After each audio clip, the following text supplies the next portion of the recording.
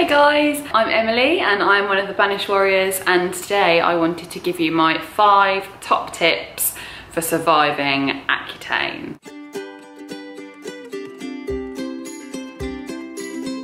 I've recently finished, I think it was about 2 months ago that I stopped my course of 4 months of Accutane, and I think it's good to know some things to expect while you are taking the medication. First up, we're going to go with it's going to get worse before it gets better.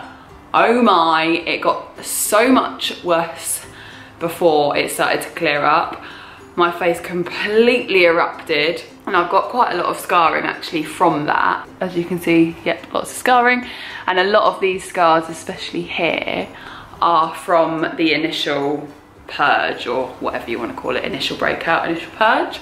Yes, I was warned previously that it was going to get worse, but yes, it really did. So be prepared. Number 2 is hydration. Make sure that you are drinking loads and loads and loads of water. I think every day I drank about 5 litres of water at least. I normally drink about 2 to 3 litres anyway, but I really needed that 5 litres.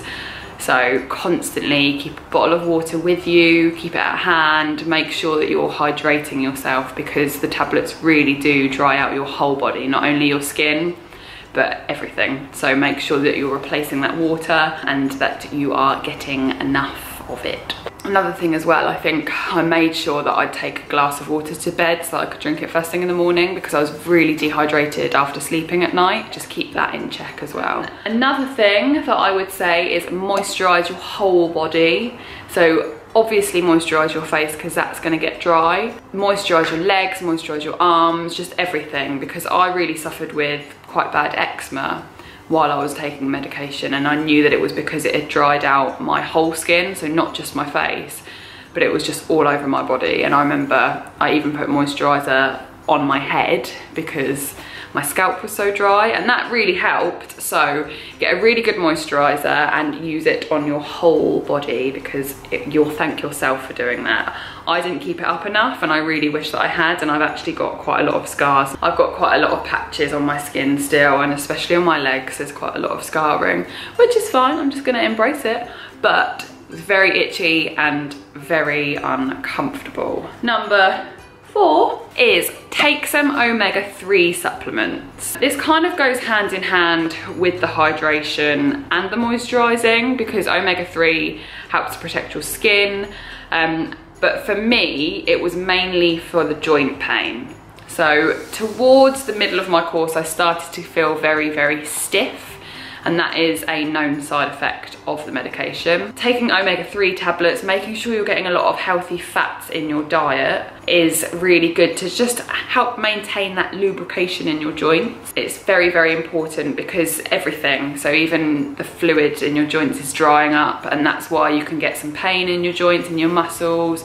I was very stiff, so turning from side to side, I felt like a bit of a robot. So it's definitely a good idea to take some omega-3 supplements, or just any sort of, you know, fish oils, whatever. Number 5 is take good care of yourself and rest when you need to. Going on Accutane was a massive learning curve for me, because I'm busy and like to be busy and like to push my body and like to keep active and fit. So I felt very sort of lazy if I stopped doing that. But Accutane is such a harsh drug and it's such a strong drug. It really takes quite a long time for your body to deal with it and recover and process it. So you are going to feel tired and you're going to feel fatigued. So just rest when you need to. If you need to have a day on the sofa, take a day on the sofa. I know it's not always possible with work, but really, really go easy on yourself and just be really kind to yourself while you're taking the medication, because I think that that's really important, just to sort of take the time for yourself, talk to others if you need to. If you are feeling tired and a bit low, just take a step back, talk to someone that's supportive, and you'll be able to get through it. It's, for me, all of the symptoms that I had were very manageable. Dry skin, dry lips, dehydration, achy joints and fatigue were my top 5 symptoms. So just kind of, you know, everyone has a different experience on Accutane, but for me it was totally worth it. Another little skin update just to show you. I haven't had any actives. I have like a little cyst, a lump, which you can probably see underneath here.